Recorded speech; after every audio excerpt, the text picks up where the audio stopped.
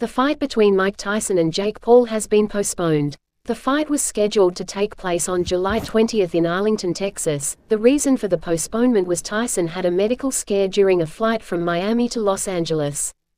Tyson required medical attention from what's said to have been an ulcer flare-up. Tyson says he feels 100%. He said he doesn't even need to be at his best to beat Jake Paul, but the medical situation must have been bad enough to postpone the money-making fight. Mike Tyson to Jake Paul: this may have bought you some time, but in the end you will still be knocked out and out of boxing for good. Tyson said he appreciates everyone's patience and can't wait to deliver an unforgettable performance later this year. The fight was set to have special rules due to Tyson being 30 years older than Jake.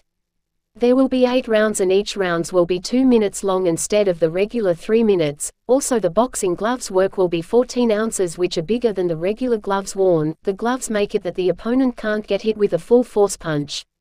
Jake said he supports Tyson postponing the fight. He doesn't want any excuses come fight night, saying, "My fans know I don't want to face Mike at anything but his best, but let there be no mistake. When he steps into the ring with me, I will be ready to claim my W with a sensational finish. Paul versus Tyson will be one for the ages, and I promise to bring my best for this once-in-a-lifetime matchup."